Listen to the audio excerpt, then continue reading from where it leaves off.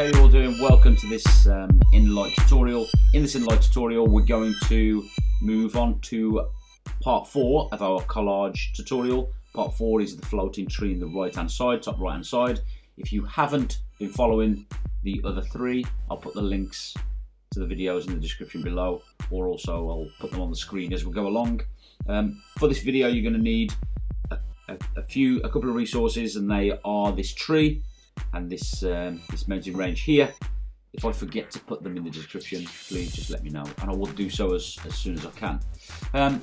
You don't have to use these images, you can use ones that you want to use, but they will be there if you need them. So first thing we want to do is blur this image, because this is going to act as our background.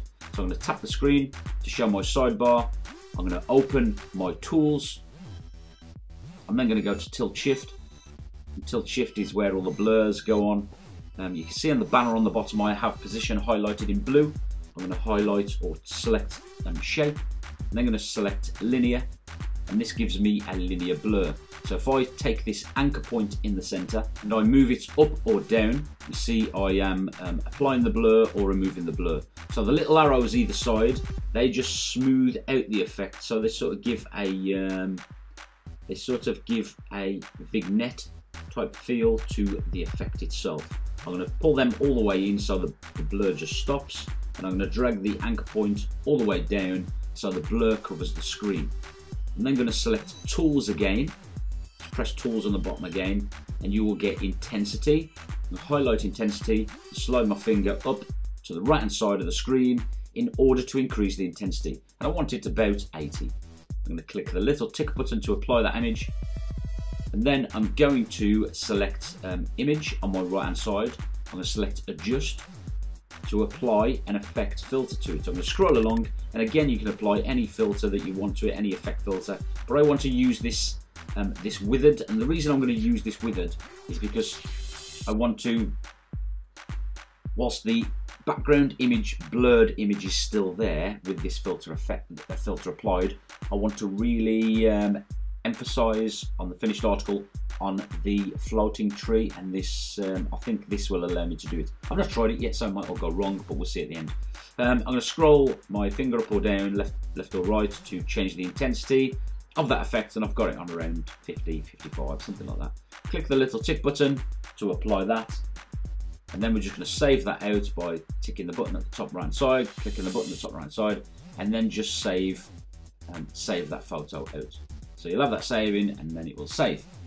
Okay, so now what I want to do, I'm just going to close down, tap the screen to close down my sidebar, and I'm going to go back, press the little back button, however many times I need to go back to the original image.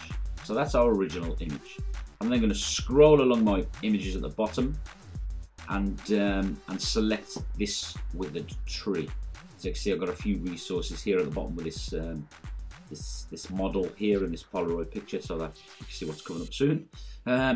Okay, so I selected the image for my background, and now I want to select the image for my foreground. In order to select 2 images, we have to apply a mixer tool, tap the screen, get the sidebar up, select tools, go to mixer, and then it will allow me to select another image. So I'm going to go to my original tree image, and I'm going to pinch and squeeze this image until it pops into size, into the correct size, and then I'm just going to move it with my finger. Just move the image with your finger, and you'll see you'll have these guide marks, like aiming reticles, lines around the outside of the image, and that just tells me that I've got the picture, or got the image center and the correct size over the top of the original image. So then I'm going to go to tools. I'm going to go to erase, and I'm going to start removing all of the background from this image. Now this is not hard to do. People say it is hard to do, but it's not. Just zoom in or out of the image to make it easy for yourself. But what I am going to do on this image, I'm going to leave part of the ground in front of the tree. So if I want to zoom in, I'm going to deselect erase, and then zoom into this image, and then select erase again and start removing the rest of the image background. So we do need to go around this part of the tree like so, and I'm not I'm not doing this quick. Like I said, I'm going to leave some sort of background going on. I need to move it, so I deselected Erase and then reselected it, and then, like I said, I just want to remove some of the front part of this image, and it doesn't have to be perfect. It really doesn't. In fact, it's better if it's not perfect. So I'm going to make sure I've removed all of the background by deselecting the Erase tool and reselecting the Erase tool. So moving the image and reselecting the Erase tool.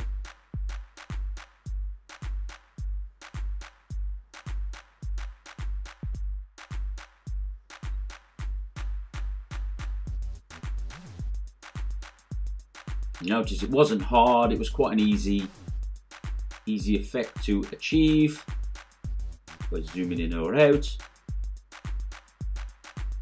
So now moving on to a part where you need to be careful. All I want to do is just remove these last little bits from around here. So, but it doesn't matter, like I said, it doesn't have to be perfect. In fact, it's better if it's not perfect. So I'm just going to pinch and squeeze and straighten my tree up again. So this is the sort of, let me remove these clouds up here. A little bit more there, more there. Okay, excellent. So then I'm going to pinch and squeeze this image and get it to how I want it, like so. Now this is the part you have to be careful of. So once you've positioned this image, that is where it will need to stay, okay? Because we're going to use another image on top of this. So imagine now we've got two layers. We've got the blurred layer and we've got the top layer. What I'm going to do is I'm going to merge by clicking the little tick button. I'm going to merge the blurred layer with the top layer. So that will give us one image. So like so, I select the little tick button. So now I've got one image. I can't do nothing with it. With the foreground or background, because it's just one layer. But what we will do is apply another layer by selecting and tapping the screen, selecting tools again, look, and then go to mixer once more, and then we're going to select the our mountain image. First thing I want to do is pinch and squeeze and rotate this image like so, and then I'm just going to zoom into this image so I can start, select tools and Erase. I can start removing the background, and once more, this doesn't have to be perfect, so let me just do the main parts that you can see. Deselect Erase, move the image,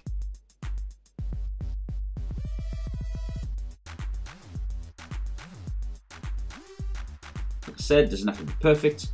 Now you notice our edges here are squared off, and we want to we don't want that, so I'm going to select Erase. I'm just going to rub out over some of the edges, just nice, not too carefully, but I don't want to go too far into the image. Don't want to use too much of it.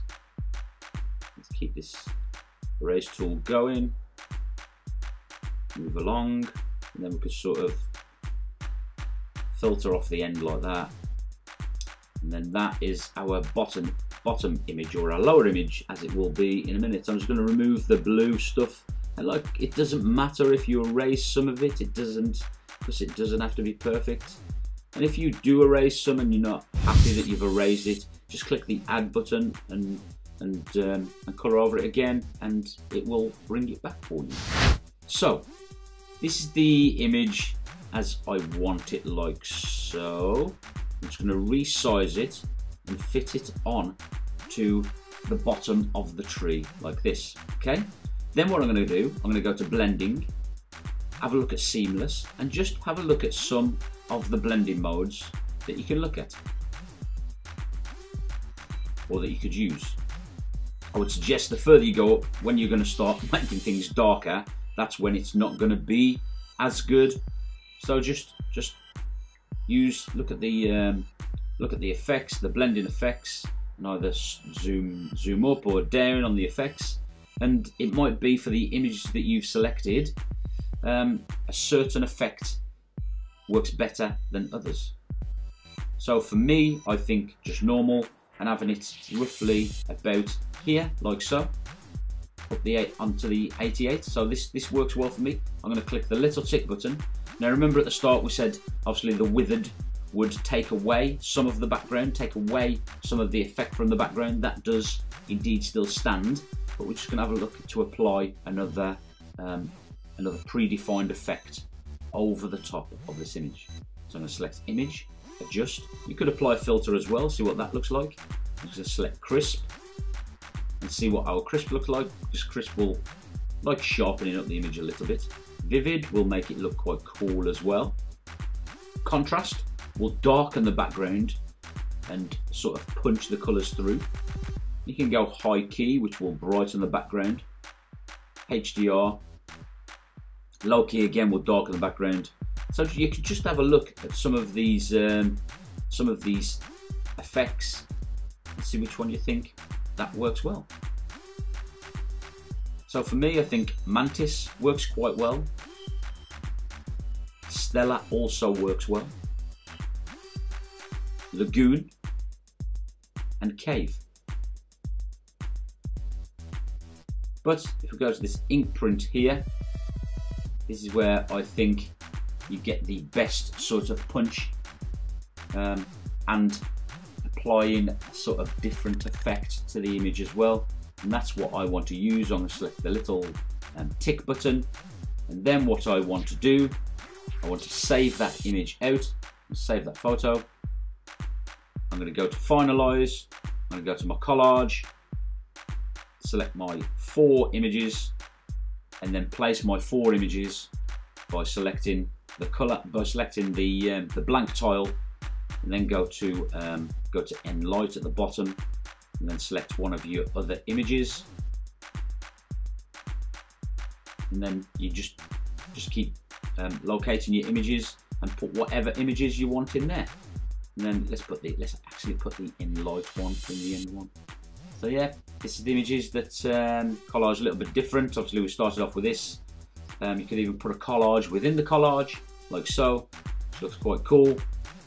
So I hope you enjoyed this 4-part tutorial.